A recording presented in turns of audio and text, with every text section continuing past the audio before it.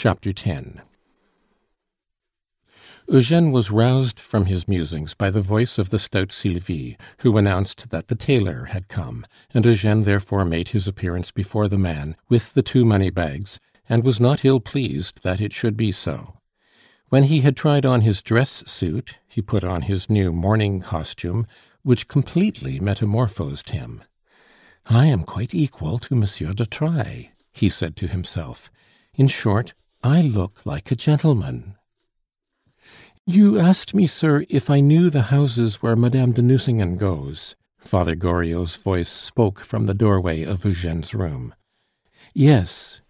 "Very well, then. She is going to the Marechal Carigliano's ball on Monday.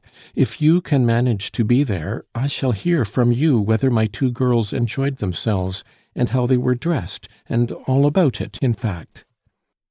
"How did you find that out, my good Goriot?" said Eugène, putting a chair by the fire for his visitor. "Her maid told me.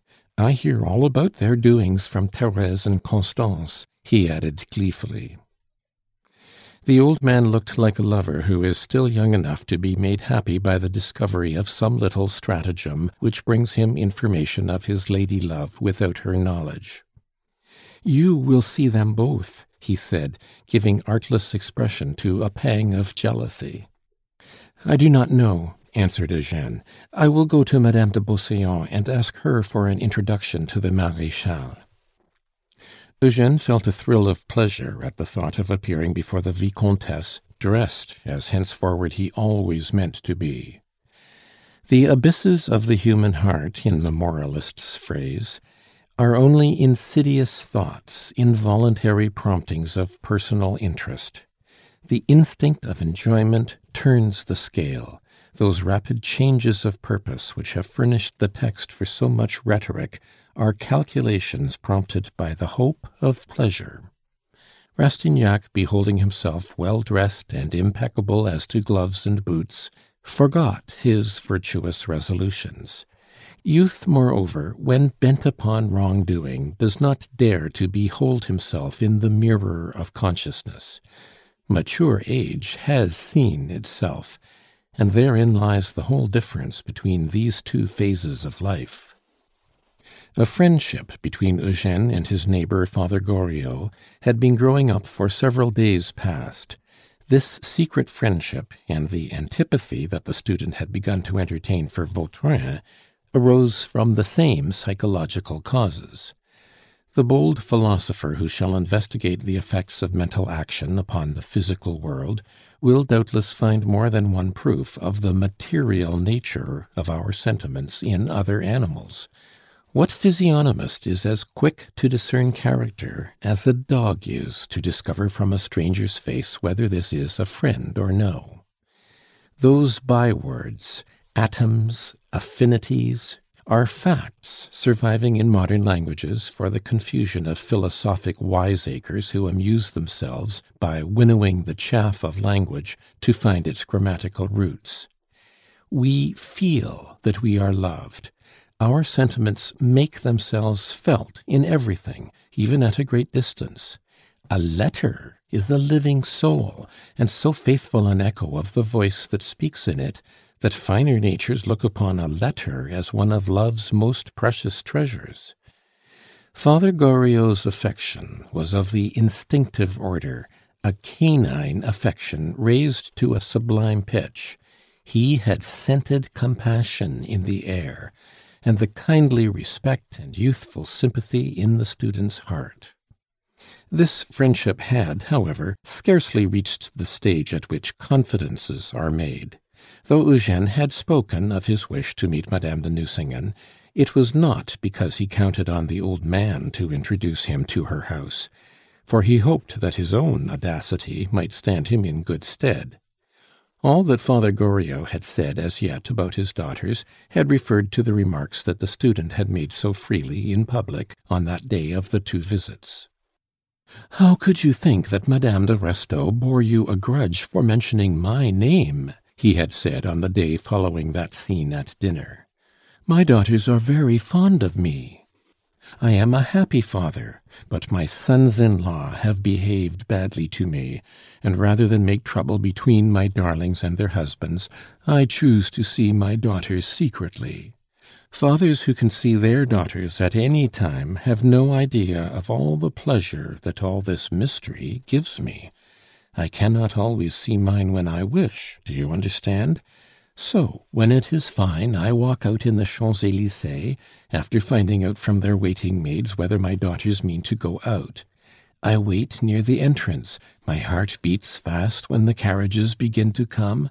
I admire them in their dresses, and as they pass they give me a little smile, and it seems as if everything was lighted up for me by a ray of bright sunlight.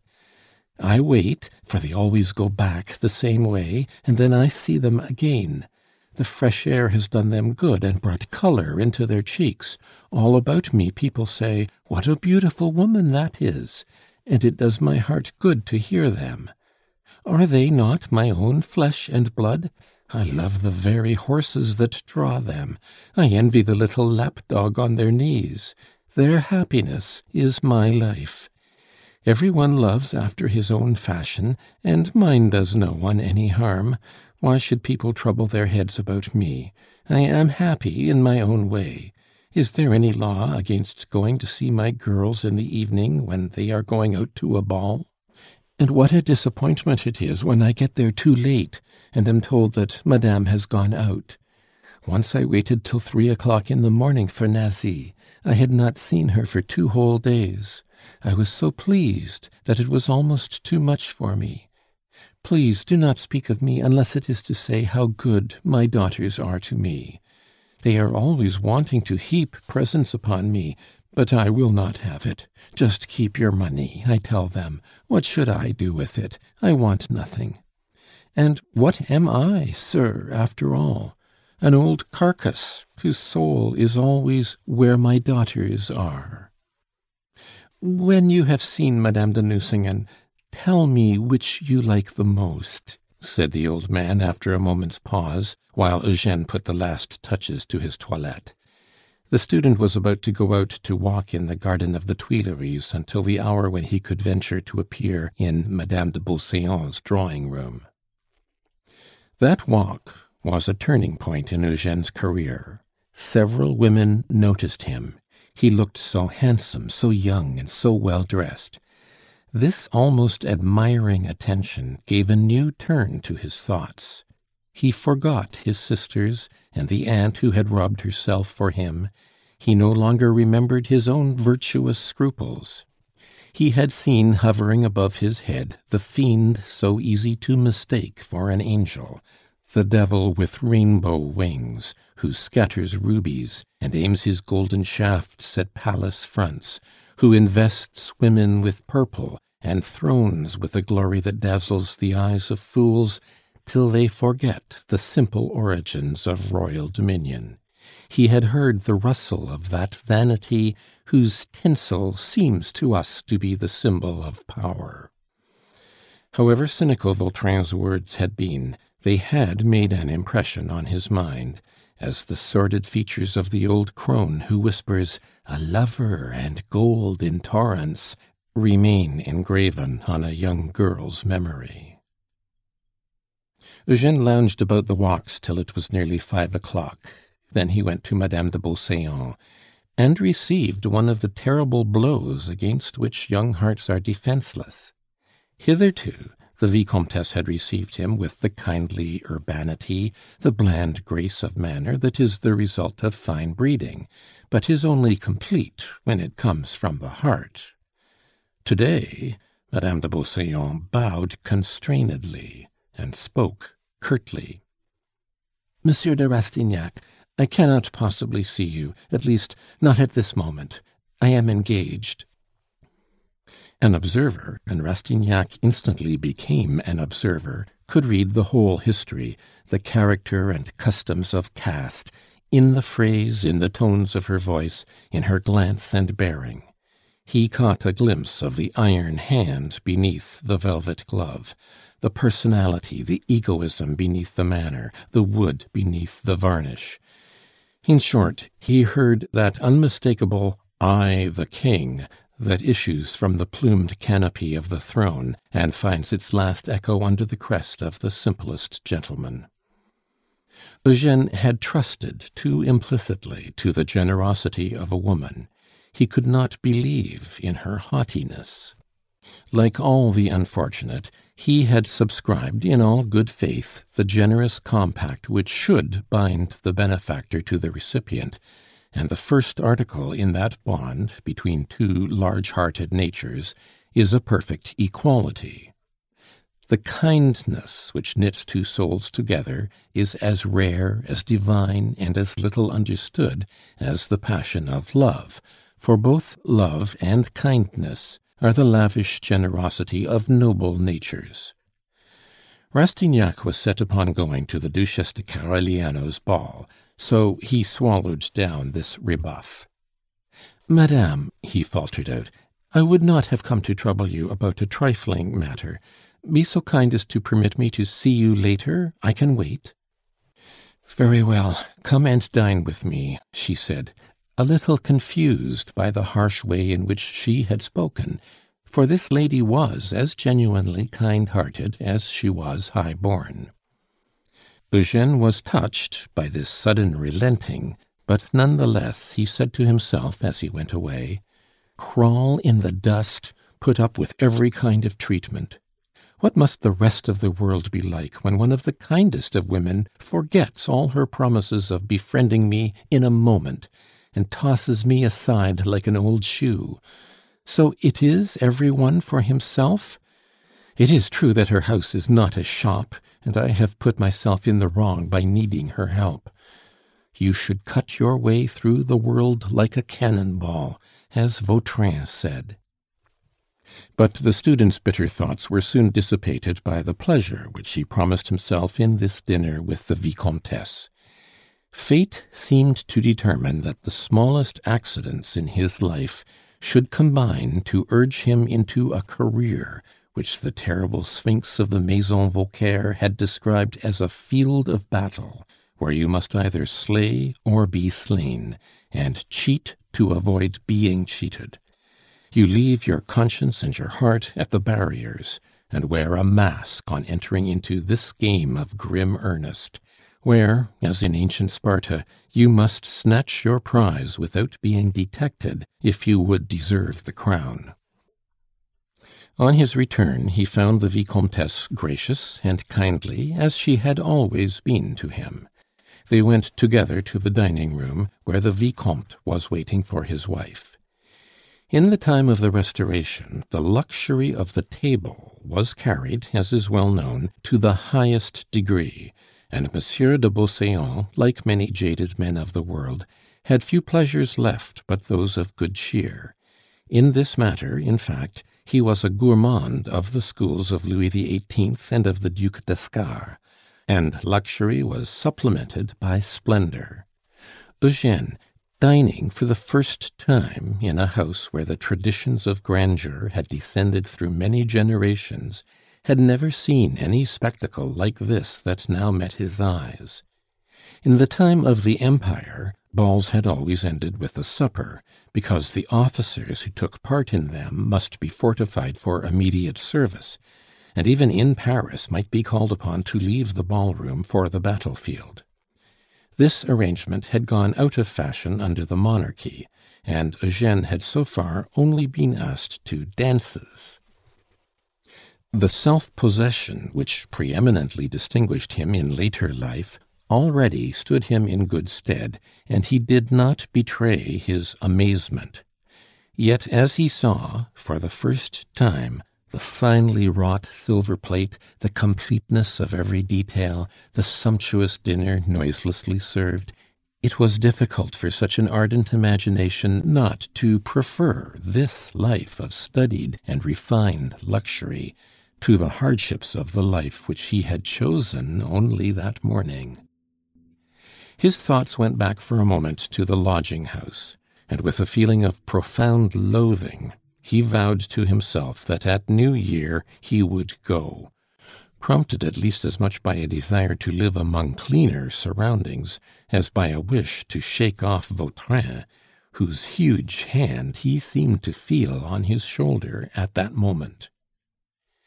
When you consider the numberless forms, clamorous or mute, that corruption takes in Paris, common sense begins to wonder what mental aberration prompted the state to establish great colleges and schools there, and assemble young men in the capital. How is it that pretty women are respected, or that the gold coin displayed in the money changers' wooden saucers does not take to itself wings in the twinkling of an eye? And when you come to think further, how comparatively few cases of crime there are, and to count up the misdemeanors committed by youth, is there not a certain amount of respect due to these patient Tantaluses who wrestle with themselves and nearly always come off victorious? The struggles of the poor student in Paris, if skilfully drawn, would furnish a most dramatic picture of modern civilization. In vain, Madame de Beauseant looked at Eugène as if asking him to speak. The student was tongue-tied in the Vicomte's presence. "Are you going to take me to the Italien this evening?" the Vicomtesse asked her husband. "You cannot doubt that I should obey you with pleasure," he answered, and there was a sarcastic tinge in his politeness which Eugène did not detect. "But I ought to go to meet someone at the Varietés." "His mistress," said she to herself. "Then is not Ajuda coming for you this evening?" inquired the Vicomte. "No," she answered petulantly. "Very well, then, if you really must have an arm, take that of Monsieur de Rastignac." The Vicomtesse turned to Eugène with a smile. "That would be a very compromising step for you," she said.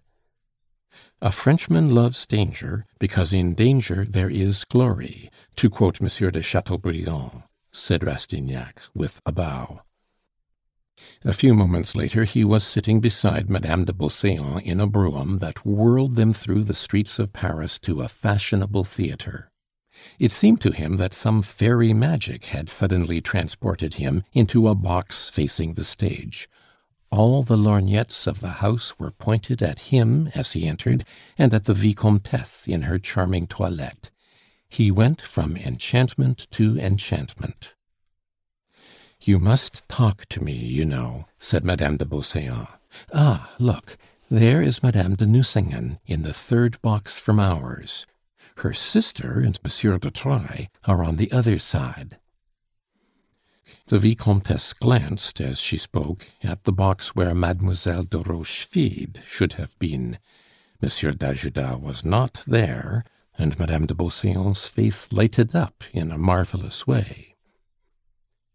"She is charming," said Eugène, after looking at Madame de Nucingen. "She has white eyelashes." "Yes, but she has such a pretty, slender figure." "Her hands are large." "Such beautiful eyes." "Her face is long." "Yes, but length gives distinction." "It is lucky for her that she has some distinction in her face. Just see how she fidgets with her opera glass. The Goriot blood shows itself in every movement," said the Vicomtesse, much to Eugène's astonishment. Indeed, Madame de Beauseant seemed to be engaged in making a survey of the house, and to be unconscious of Madame Nucingen's existence, but no movement made by the latter was lost upon the Vicomtesse. The house was full of the loveliest women in Paris, so that Delphine de Nucingen was not a little flattered to receive the undivided attention of Madame de Beauseant's young, handsome, and well-dressed cousin, who seemed to have no eyes for any one else. "If you look at her so persistently, you will make people talk, Monsieur de Rastignac. You will never succeed if you fling yourself at any one's head like that." "My dear cousin," said Eugène, "you have protected me indeed so far, and now if you would complete your work, I only ask of you a favor which will cost you but little, and be of very great service to me. I have lost my heart." "Already?" "Yes. And to that woman! "How could I aspire to find any one else to listen to me?" he asked, with a keen glance at his cousin. "Her Grace the Duchesse de Carigliano is a friend of the Duchesse de Berry," he went on, after a pause. "You are sure to see her. Will you be so kind as to present me to her, and to take me to her ball on Monday? I shall meet Madame de Nucingen there, and enter into my first skirmish." "Willingly," she said. "If you have a liking for her already, your affairs of the heart are like to prosper. That is de Marsay over there in the Princesse Galatironne's box. Madame de Nucingen is racked with jealousy. There is no better time for approaching a woman, especially if she happens to be a banker's wife. All those ladies of the Chaussee d'Antin love revenge." "Then what would you do yourself in such a case?" "I should suffer in silence." At this point the Marquis d'Ajuda appeared in Madame de Beauseant's box. "I have made a muddle of my affairs to come to you," he said, "and I am telling you about it so that it may not be a sacrifice." Eugene saw the glow of joy on the Vicomtesse's face, and knew that this was love, and learned the difference between love and the affectations of Parisian coquetry. He admired his cousin, grew mute, and yielded his place to Monsieur d'Ajuda with a sigh. "How noble, how sublime a woman is when she loves like that!" he said to himself. "And he could forsake her for a doll? Oh, how could anyone forsake her?" There was a boy's passionate indignation in his heart. He could have flung himself at Madame de Beauseant's feet. He longed for the power of the devil if he could snatch her away and hide her in his heart, as an eagle snatches up some white yearling from the plains and bears it to its eyrie. It was humiliating to him to think that in all this gallery of fair pictures he had not one picture of his own. To have a mistress and an almost royal position is a sign of power, he said to himself. And he looked at Madame de Nucingen as a man measures another who has insulted him. The Vicomtesse turned to him, and the expression of her eyes thanked him 1,000 times for his discretion. The first act came to an end just then. "Do you know Madame de Nucingen well enough to present Monsieur de Rastignac to her?" she asked of the Marquis d'Ajuda. "She will be delighted," said the Marquis. The handsome Portuguese rose as he spoke and took the student's arm, and in another moment Eugene found himself in Madame de Nucingen's box. "Madame," said the Marquis, "I have the honor of presenting to you the Chevalier Eugene de Rastignac. He is a cousin of Madame de Beauseant's. You have made so deep an impression upon him that I thought I would fill up the measure of his happiness by bringing him nearer to his divinity." Words spoken half jestingly to cover their somewhat disrespectful import, but such an implication, if carefully disguised, never gives offence to a woman. Madame de Nucingen smiled and offered Eugene the place which her husband had just left. "I do not venture to suggest that you should stay with me, monsieur," she said. "Those who are so fortunate as to be in Madame de Beauseant's company do not desire to leave it." "Madame," Eugene said, lowering his voice, "I think that to please my cousin I should remain with you. Before my Lord Marquis came, we were speaking of you and of your exceedingly distinguished appearance," he added aloud. Monsieur d'Ajuda turned and left them. "Are you really going to stay with me, monsieur?" asked the Baroness. "Then we shall make each other's acquaintance. Madame de Restaud told me about you, and has made me anxious to meet you." "She must be very insincere then, for she has shut her door on me." "What?" "Madame, I will tell you honestly the reason why, but I must crave your indulgence before confiding such a secret to you. I am your father's neighbor. I had no idea that Madame de Restaud was his daughter. I was rash enough to mention his name. I meant no harm, but I annoyed your sister and her husband very much." You cannot think how severely the Duchesse de Langeais and my cousin blamed this apostasy on a daughter's part as a piece of bad taste. I told them all about it, and they both burst out laughing. Then Madame de Beauseant made some comparison between you and your sister, speaking in high terms of you, and saying how very fond you were of my neighbor, Monsieur Goriot. And indeed, how could you help loving him? He adores you so passionately that I am jealous already. We talked about you this morning for 2 hours. So this evening I was quite full of all that your father had told me, and while I was dining with my cousin, I said that you could not be as beautiful as affectionate. Madame de Beauseant meant to gratify such warm admiration, I think, when she brought me here, telling me, in her gracious way, that I should see you."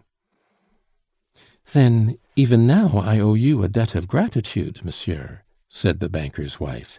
"We shall be quite old friends in a little while." "Although a friendship with you could not be like an ordinary friendship," said Rastignac, "I should never wish to be your friend." Such stereotyped phrases as these, in the mouths of beginners, possess an unfailing charm for women, and are insipid only when read coldly. For a young man's tone, glance, and attitude give a surpassing eloquence to the banal phrases. Madame de Nucingen thought that Rastignac was adorable. Then, womanlike, being at a loss how to reply to the student's outspoken admiration, she answered a previous remark. "Yes, it is very wrong of my sister to treat our poor father as she does," she said. "He has been a providence to us.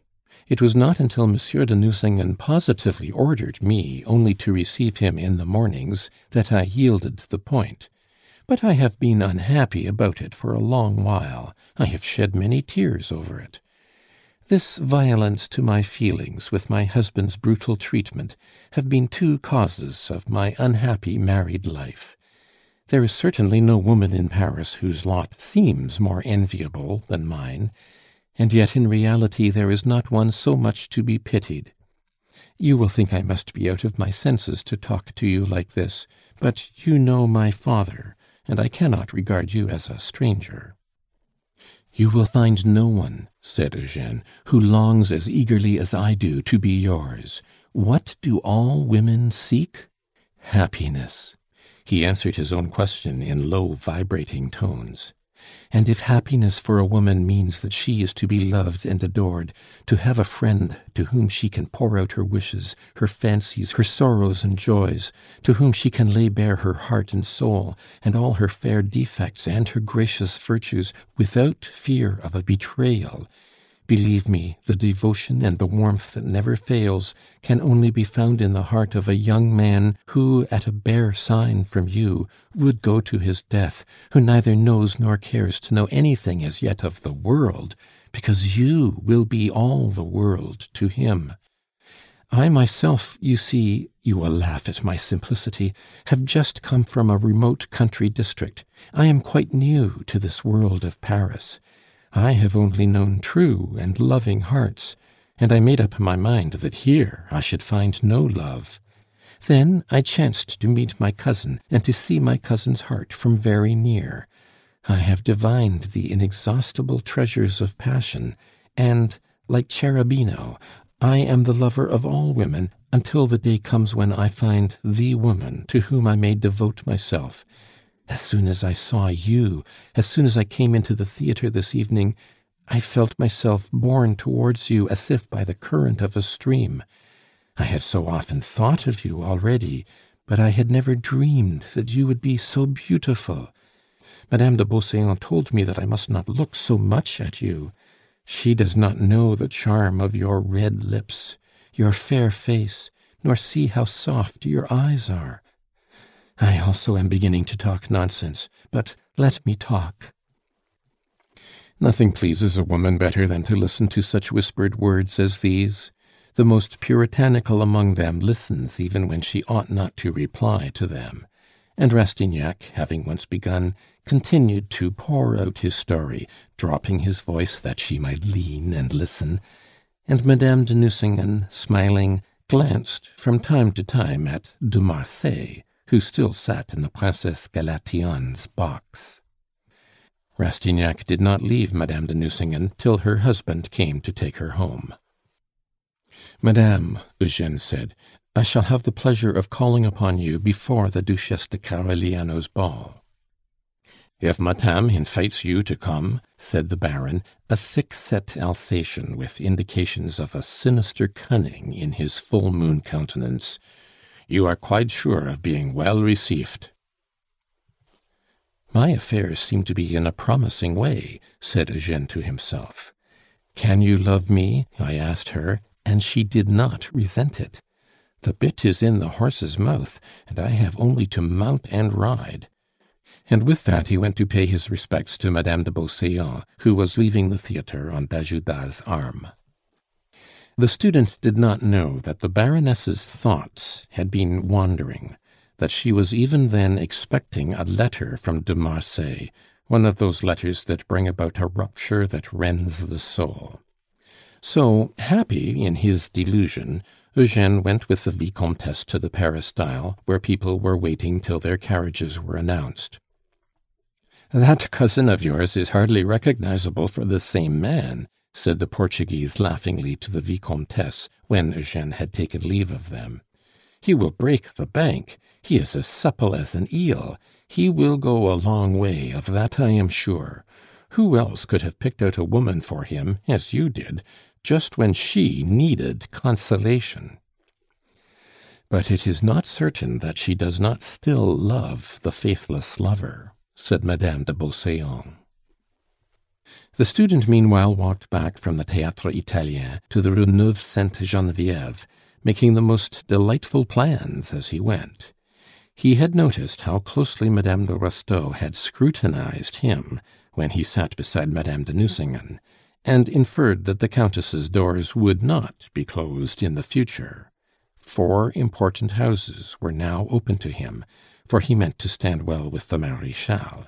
He had 4 supporters in the inmost circle of society in Paris. Even now it was clear to him that, once involved in this intricate social machinery, he must attach himself to a spoke of the wheel that was to turn and raise his fortunes.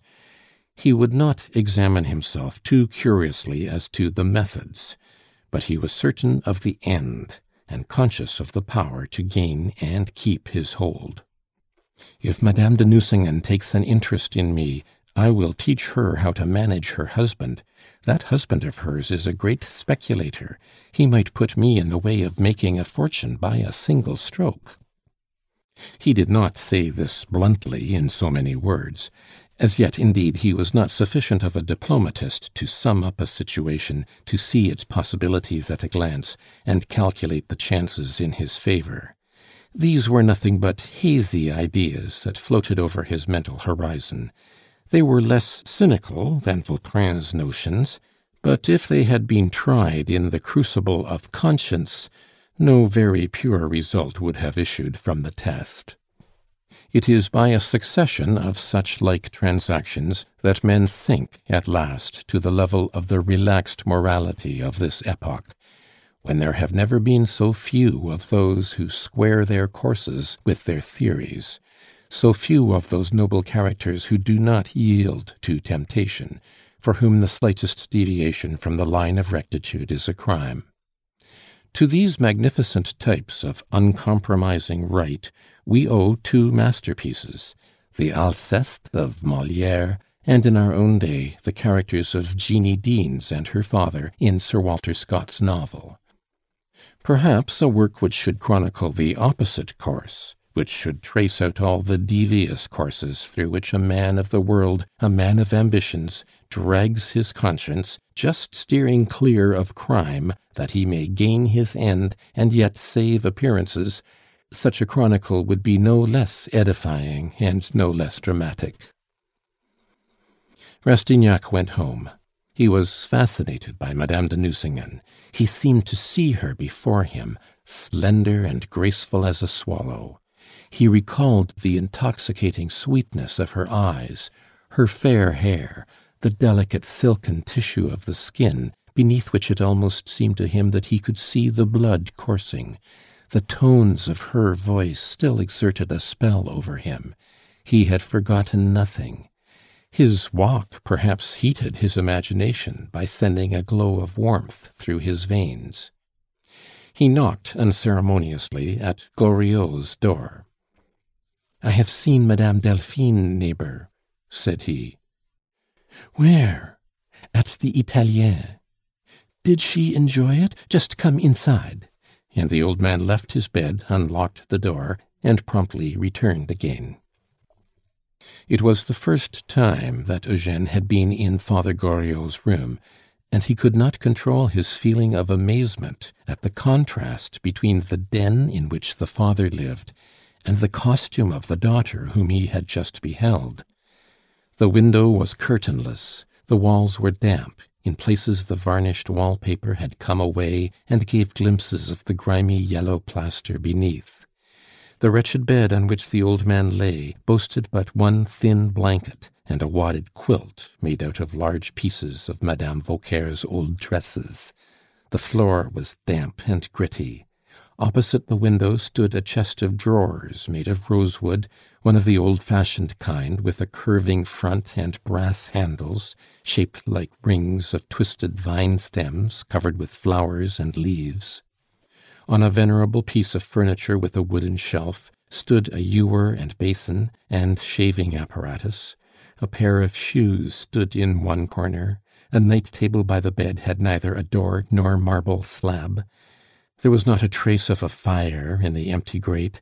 The square walnut table with the crossbar against which Father Goriot had crushed and twisted his posset dish stood near the hearth. The old man's hat was lying on a broken-down bureau. An armchair stuffed with straw and a couple of chairs completed the list of ramshackle furniture. From the tester of the bed, tied to the ceiling by a piece of rag, hung a strip of some cheap material in large red and black checks. No poor drudge in a garret could be worse lodged than Father Goriot in Madame Vauquer's lodging-house. The mere sight of the room sent a chill through you and a sense of oppression. It was like the worst cell in a prison. Luckily, Goriot could not see the effect that his surroundings produced on Eugène as the latter deposited his candle on the night table. The old man turned round, keeping the bedclothes huddled up to his chin. "Well," he said, "and which do you like the best, Madame de Restaud or Madame de Nucingen?" "I like Madame Delphine the best," said the law student, "because she loves you the best." At the words so heartily spoken, the old man's hand slipped out from under the bedclothes and grasped Eugène's. Thank you," he said gratefully. "Then what did she say about me?" The student repeated the Baroness's remarks, with some embellishments of his own, the old man listening the while as though he heard a voice from heaven. "Dear child," he said, yes, she is very fond of me. But you must not believe all that she tells you about Anastasie. The two sisters are jealous of each other, you see, another proof of their affection. Madame de Restaud is very fond of me, too. I know she is.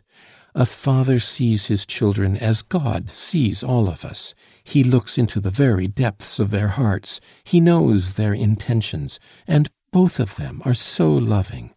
Oh, if I only had good sons-in-law, I should be too happy, and I dare say there is no perfect happiness here below.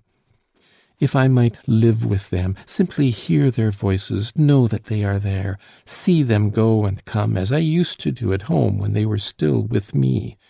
Why, my heart bounds at the thought. Were they nicely dressed?" "Yes," said Eugène. "But, Monsieur Goriot, how is it that your daughters have such fine houses, while you live in such a den as this?" "Dear me, why should I want anything better?" he replied with seeming carelessness.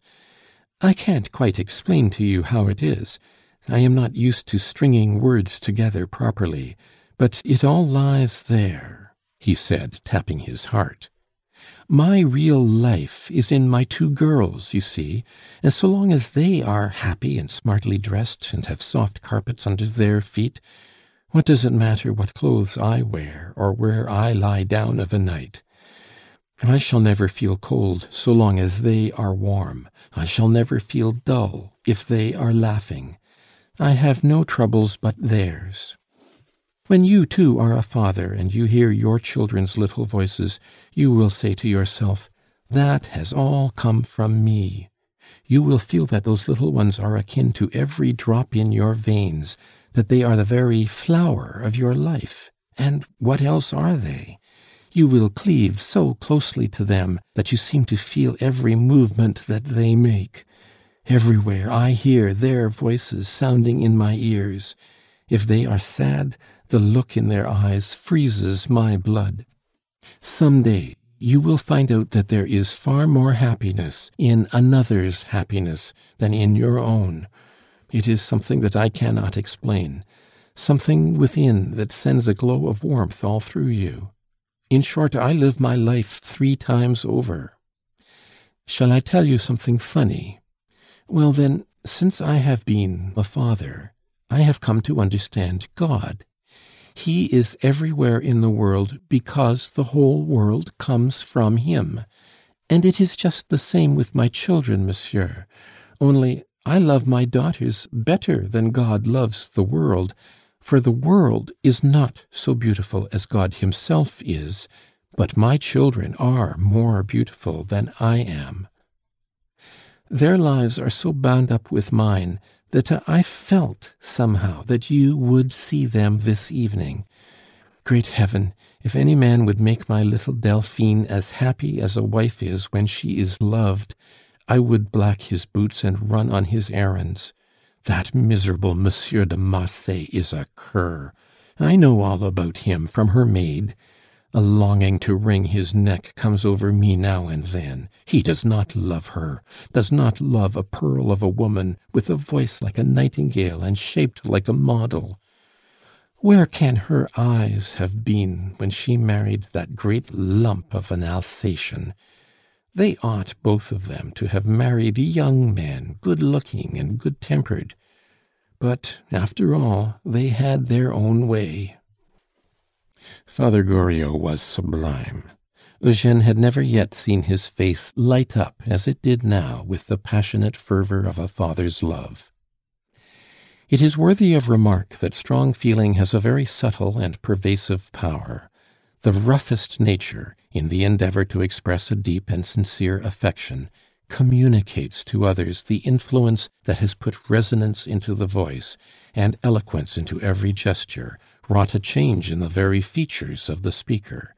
For under the inspiration of passion, the stupidest human being attains to the highest eloquence of ideas, if not of language, and seems to move in some sphere of light. In the old man's tones and gestures, there was something just then of the same spell that a great actor exerts over his audience. But does not the poet in us find expression in our affections? "Well," said Eugène, "perhaps you will not be sorry to hear that she is pretty sure to break with de Marsay before long. That sprig of fashion has left her for the Princess Galathionne. For my part, I fell in love with Madame Delphine this evening." "Stuff!" said Father Goriot. "I did indeed, and she did not regard me with aversion. For a whole hour we talked of love, and I am to go to call on her on Saturday, the day after tomorrow. Oh, how I should love you if she should like you! You are kind-hearted, you would never make her miserable. If you were to forsake her, I would cut your throat at once. A woman does not love twice, you see. Good heavens! What nonsense I am talking, Monsieur Eugène! It is cold, you ought not to stay here. Mon Dieu, so you have heard her speak. What message did she give you for me?" "None at all," said Eugène to himself. Aloud he answered, "She told me to tell you that your daughter sends you a good kiss." "Good night, neighbor. Sleep well, and pleasant dreams to you. I have mine already made for me by that message from her. May God grant you all your desires. You have come in like a good angel on me to-night, and brought with you the air that my daughter breathes." "Poor old fellow," said Eugene as he lay down. "It is enough to melt a heart of stone. His daughter no more thought of him than of the Grand Turk." Ever after this conference, Goriot looked upon his neighbor as a friend, a confidant such as he had never hoped to find, and there was established between the two the only relationship that could attach this old man to another man. The passions never miscalculate. Father Goriot felt that this friendship brought him closer to his daughter Delphine. He thought that he should find a warmer welcome for himself if the Baroness should care for Eugene. Moreover, he had confided one of his troubles to the younger man. Madame de Nucingen, for whose happiness he prayed 1,000 times daily, had never known the joys of love. Eugene was certainly, to make use of his own expression, one of the nicest young men that he had ever seen, and some prophetic instinct seemed to tell him that Eugene was to give her the happiness which had not been hers.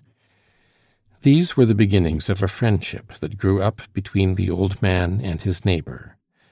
But for this friendship, the catastrophe of the drama must have remained a mystery. End of chapter 10.